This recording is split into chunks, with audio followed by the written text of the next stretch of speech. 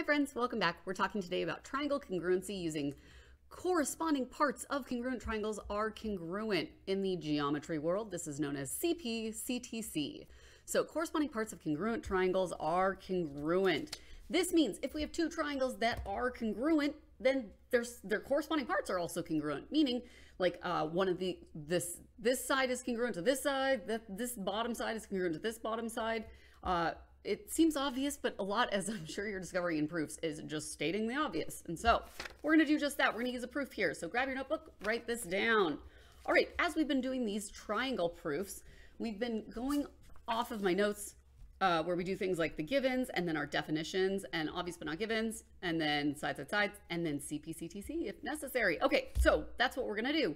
We're going to look at this. We're given SV is congruent to UT. SV is congruent to UT. All right, mark that down. ST is congruent to UV. ST, UV. Excellent. What we're trying to do is prove that angle S is congruent to angle U. Well, let's take a look here. We've got our givens. So the next part of this is we have to do any definitions. Midpoint, bisector, perpendicular.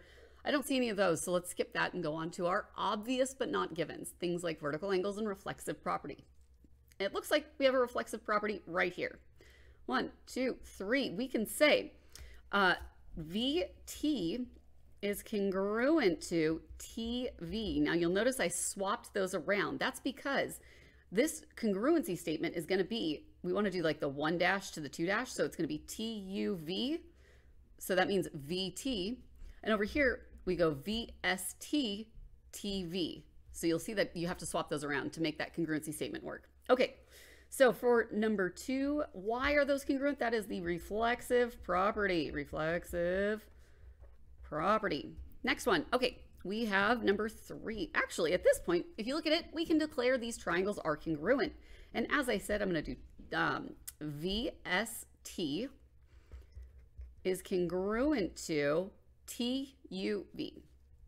Triangle TUV. Why are those congruent? Because we have said side, side, side.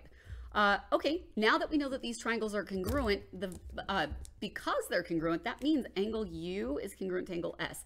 It also means angle T here is congruent to this angle V here. It means that this angle V here is congruent to this angle T over here. So it means all those parts are going to be congruent. So all we have to say is angle S is congruent to angle U, and that is because corresponding parts of congruent triangles are congruent. Some teachers make students write that all the way out, particularly if it's not making sense to you. I think writing it out helps, so keep that in mind. If you have any other questions, let your teacher know. Otherwise, we'll see you next time.